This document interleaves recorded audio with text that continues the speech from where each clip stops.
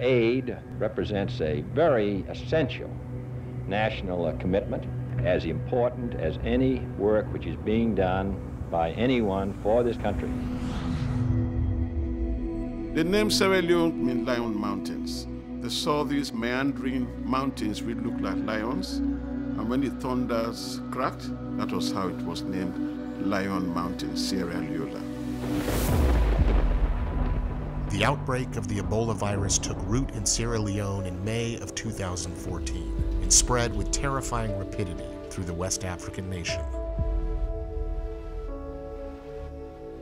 How did this happen? How can we address some of the weaknesses in the health system, help to rebuild it, build back better, so that the next emergency would not allow the country to lose some of the gains in development?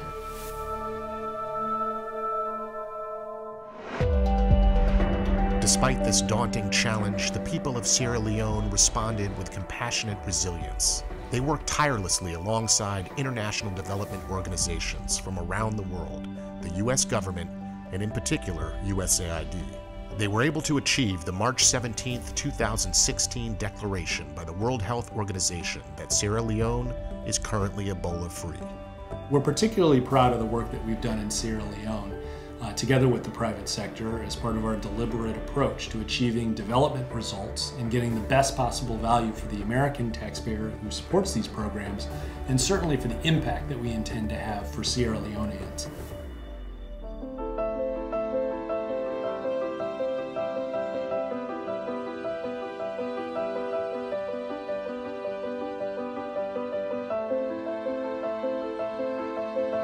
Ebola exposed the weaknesses in our system. It made us see within ourselves that we had very, very weak health structures. Despite these weaknesses, USAID and its implementing partners have been able to begin to clear a path through this challenging situation.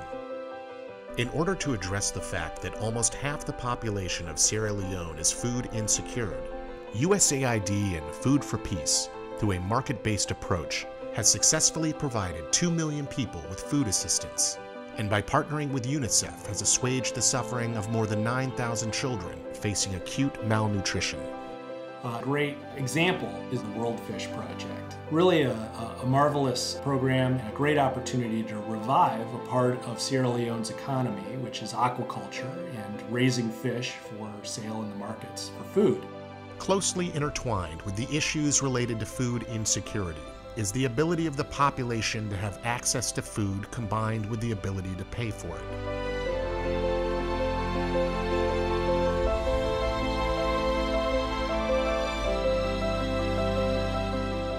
One of the most severe second-order impacts of this virus has been the reduction in basic healthcare services unrelated to Ebola. To combat these impacts, USAID has worked with local hospitals to enable the restoration of primary care services with the goal of covering 50% of the population. Lessons were learned from Ebola, infrastructures were put in place. We now have a proper ambulance service infrastructure in Sierra Leone, whereby people are able to call like it happens in developed countries. But now the emphasis is being placed on training community nurses. They are there to help with maternal health care, to help with pediatric health care. These are all lessons learned from Ebola, which we are using to be able to develop our people.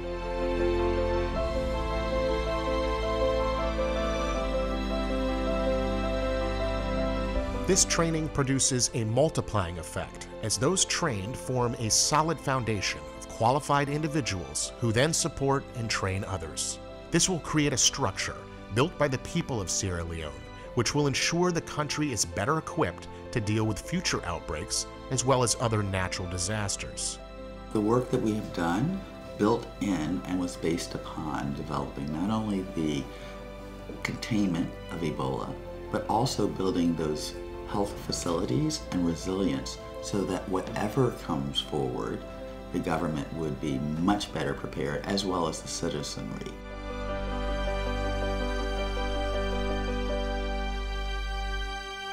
There is no greater resource in this international effort than the people themselves. In an effort to take advantage of this resource, USAID created the WELD Initiative, Women Empowered for Leadership and Development. The project assists women in developing, managing, and delivering gender inclusion programming and services, as well as promoting activities that have thus far empowered 289 women to run for elected positions in the next election.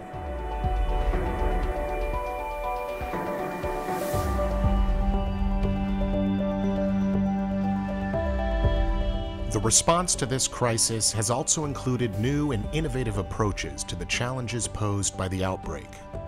The U.S. government launched an $8.9 million challenge to identify and fund innovations that could assist in overcoming some of the issues facing healthcare workers.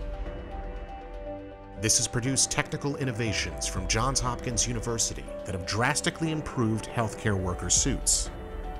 It was through one of our grand challenges that we came up with a new type of suit that really made a huge difference and was able to marshal more health workers because they felt much more secure.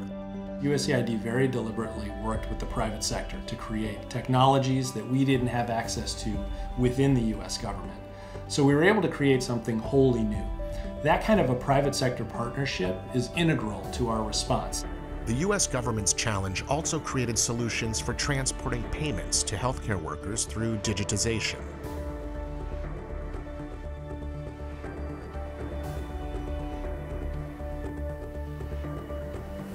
I don't think we have to wait for these occurrences to happen before we realize that we are all in this little space that we call Mother Earth.